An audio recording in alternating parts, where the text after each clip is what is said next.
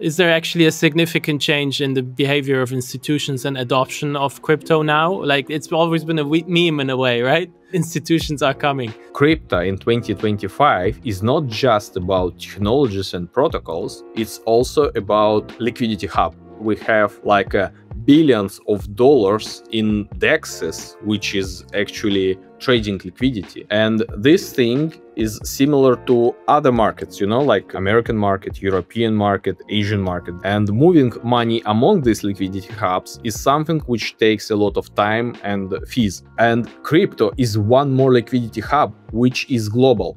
And when we will see those markets are building like a bridges, better highways to crypto, we will see them have better highways to each other. How do you feel about stablecoins? Yeah, I think stablecoins is like one of the windows to traditional finance, because that's one of the things which could improve money flow among those entities.